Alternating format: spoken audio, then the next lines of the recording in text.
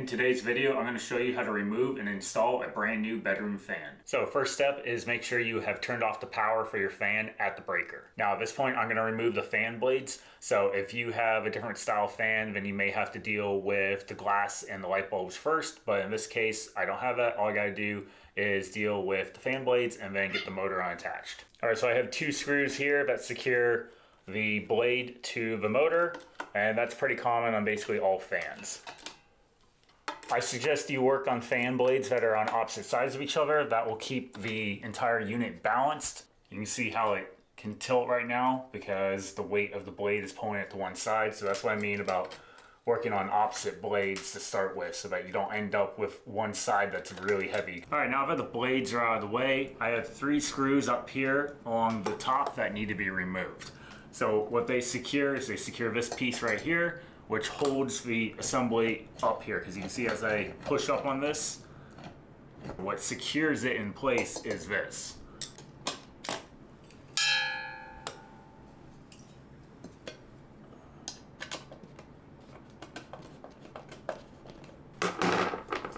Alright, with those two loosened, I can now turn it and it can drop down. So I don't have to remove those two fully, I can get to it later.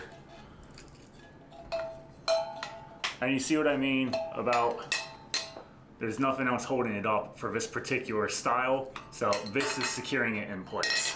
Now all I need to do is undo the wire nuts, because the only thing securing the body of the fan that's holding it to the ceiling at this point is the electrical wire. So next I just need to remove, we'll call this the base plate. And I got 2 screws that are holding it up to the ceiling. So just gonna remove those with a drill real fast.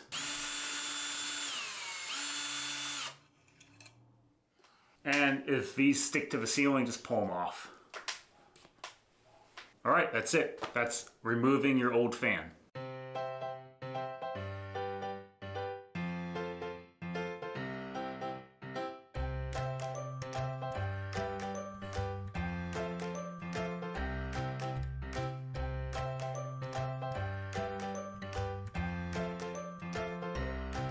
My next step is I need to install an electrical box. So if you already have an electrical box in the ceiling, then you won't have to do this step. But I don't know if this was because the house is older, if it was okay by code back in the day where they didn't need an electrical box, or if the electrician was just cutting corners and essentially went against code. But to bring it up to code at minimum, I need an electrical box right here. So I'm gonna have to cut the drywall out, put in an electrical box. I bought a pancake style box here, which is gonna mount to the surface of a 2x4, and I just need to cut the drywall away big enough to put this 4-inch box in, and then I can bring my wires in and secure them, and then I can mount my new fan.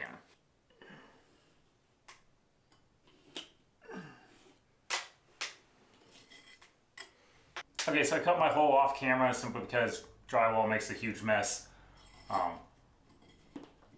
But you can see it fits perfectly in there. And now I just need to secure it to the stud.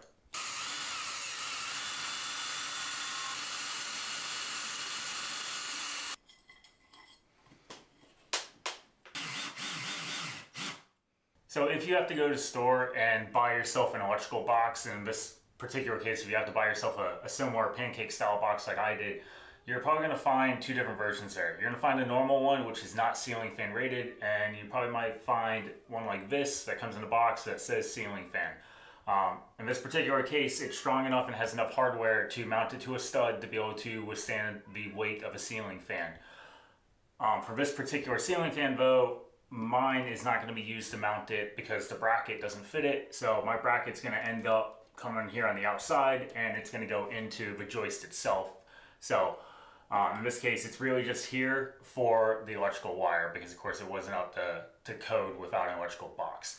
One of the nice things about this is about $1 more than the ones that are not rated for a ceiling fan, and it comes with all the hardware to attach it, and it also comes with its own Romex cable clamp. So I'm going to use that and get this up to code. To attach the bracket, they want you to use these 3-inch long Phillips head screws. I'm gonna end up swapping these out and use some 2.5-inch long wood screws, simply because these are so freaking long, you can't drill a hole that deep, and the Phillips heads are actually very prone to stripping for these screws. So I'm going to use the Starhead wood screws instead. Now I am going to use the washers that they give you that they want you to use with their Phillips heads, and I'm just going to combine it with my wood screw. Since I got this tapered head, it'll allow it to have a flatter surface and help hold the bracket better up to the ceiling. Now that my mounting bracket's up, I'm going to need these 3 pieces. But before I continue on, what I'm going to do is I have my new fan motor right here. These little blocks right here come attached for shipping purposes to protect the motor. They are not part of the installation, so I'm going to remove them now instead of having to remove it once it's up on the ceiling. The screws, however, are part of the installation process. They're going to be used later to secure the fan blades, so set those aside. So my fan comes with several feet of cord. I do not need all this cord because this is meant to be able to go up through a very long hanging rod. And since mine's going to be more or less mounted flush to the ceiling, I only need a few inches. In fact, what I'm going to do is I'm going to run the cables through here in a second, and I'm going to cut them off so that they match the length of the ground cable right here.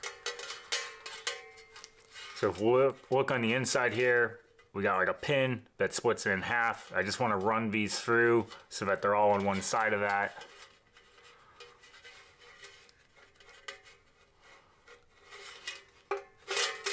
I'm going to pull them all through.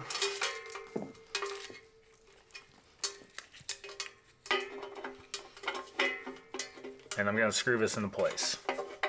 Okay, now that's threaded in, I'm going to lock it in place by twisting this down. So I'm going to go until it's finger tight.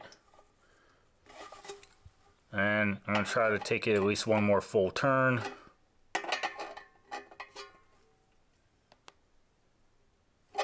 That's about good.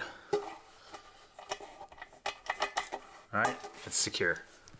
Now I'm going to cut my wires. Now again, if you're going to be mounting yours where it's going to hang down from the ceiling quite a bit, then you're going to want more wires left here, but since mine's going to be right up close, I only need that kind of minimum amount that they tell you to keep, which is about 6 inches or so.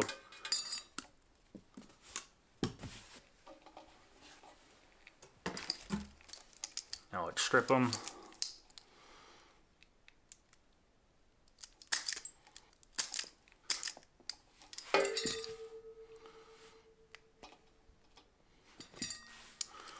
I'm going to strip a little bit more off my ground. There we go. And last of all, slide this one down. And now we're ready to take it up to the ceiling. Okay, one of the really nice things about this fan and the way it mounts is you don't need 2 people. So with the old one I took down, you probably more than likely needed 2 people to be able to wire that one and be able to get it up. Whereas this one, you take it up, and you slide it into the bracket, and set it down, and it holds itself up. And now you can do all your wiring, no one else is required. So this is a 1-person installation. Hopefully you can see the wires without any issue here. It looks like a big kind of jumbled mess, but this is really quite simple. So what we have going on is we have 3 different ground wires. We have the one coming in with the Romex. We have the one that was on the mounting bracket, and then we have the one that comes up through the fan. So we're just going to take all 3 of those and tie them together, and that's the 2 green and the bare copper. And then I've got 2 white wires, the one from the Romex, the one from the fan. They'll be tied together. And then I got 2 black and 1 blue. 1 black and blue is from the fan, and one of the blacks is from the Romex. That's all of your hot wires technically. And since I have a single switch that controls the fan, I don't have separate switches for light and fan control. I got just the one. All 3 of mine are going to be tied together. If you had 2 switches, then you would tie your blue wire to one and your black wire to another switch. Now that my electrical is hooked up, all I need to do to finish up here is to take the canopy cover and just take it up to the bracket. We got 2 openings on it, and gonna stick the screw in and secure it in place. I can now go ahead and attach the fan blades. Before I can attach them though, I do have to do some assembly. So we have a fan blade right here. We have some rubber grommets. What I need to do is push them in through the holes. It doesn't matter which side, they're exactly the same. So Doesn't matter if you want to work from the front or the back, but I do want to get it through to the point where the squared edges are facing through on both sides. So right here, it does not match this side. So I'm gonna come to the back, push on it a little bit more, and just lift up on those edges. And now you can see all four pieces, or all four like corners, we'll say, both sides. So do that for all three. Okay, just like that. Now, here's my bracket, and put it on there, flip it over, look through the grommets to line up the holes. Okay, take your screw. There we go. That's one, and that's one blade assembled.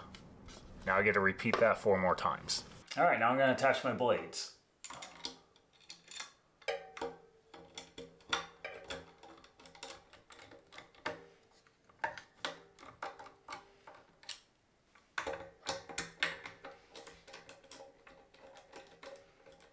All right, next up I need to install this piece. So what I want to do is, we got 3 holes here.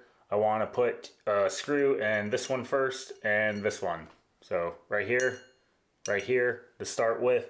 You got 3 holes up in here. It doesn't matter which screws go into which hole up in here. You just want to do these 2 first.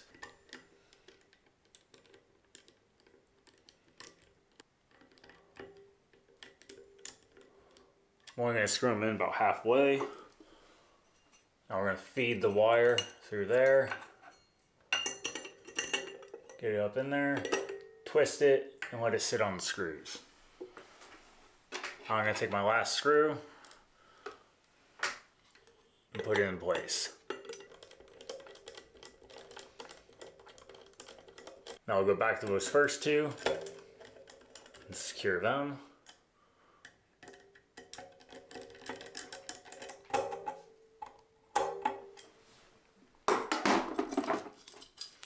Now I want to take this part, and there's our wire. So we got our plug, we want to match up the colors on the plugs. All right, it might be a little hard to see because the fan blades are probably in the way, but I've got 3 openings on the outside of the piece I just put in. 1, 2, 3. All right, same thing on here. I got 3 screws, and we're going to secure this in place. Might have to feed the wires in here in a way that allows you to not pinch them as you put this in place.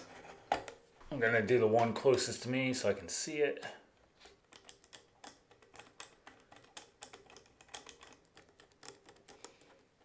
Alright, in the home stretch here, so we need to put our light bulbs in. My fan came with 2 light bulbs, but if you don't like that particular color of the light bulb, you can obviously just replace it with something else, or if yours don't come with it, then just buy them. All right, this needs to come off. Just unscrew it. Now we're gonna take the glass, feed it up. Oh, almost forgot. Take your pull chain and feed it through. There we go. Now I'll take the glass up. Alright, now you need to screw this on. Now you have this little cover plate, and this one is for the fan chain, the center one is for the light chain. So feed them through.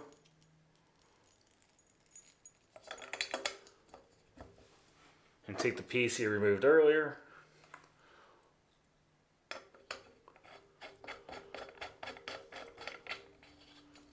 And that's it, your fan is fully installed. Just kidding, there's one more piece. So you got the little decorative pull chains here. Now of course you can replace these by something else instead. I remember as a kid I had ones that were like baseball bats and stuff like that. So the store has all kinds of different versions of these. But so once you get these hooked on, then you're done. Now, for my fan, I still have several parts left, and that's just because it depends on how exactly you're mounting yours, and if you want the longer hanging rod, then there's some extra pieces involved with that. So more than likely, if you're using the same fan, you're probably gonna end up with some extra pieces, or if you have a different fan, you're probably also gonna have the same thing happen.